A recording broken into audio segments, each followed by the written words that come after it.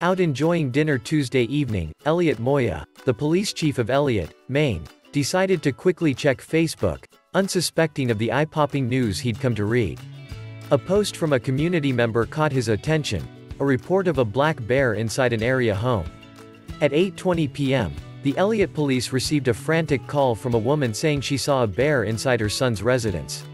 The woman was dog-sitting for her son when she went into his home and, looking up into the stairway, saw a bear staring straight ahead at the top of the steps.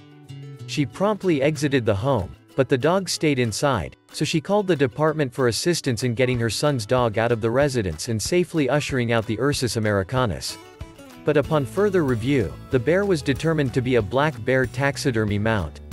Moya explained that the woman's son was a hunter and that the mounted animal had just been returned from a taxidermist. Thankfully, it was a simple thing and nothing more, he said.